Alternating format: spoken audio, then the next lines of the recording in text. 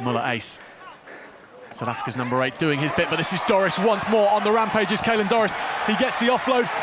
It's Sylvester who will go in under the sticks. Ireland come out at the second half, and they are firing. Great try from Ireland, fully deserved. Look at this. Completely wrong footing. Willemse is defensively out of position. And then Sylvester following up fantastically.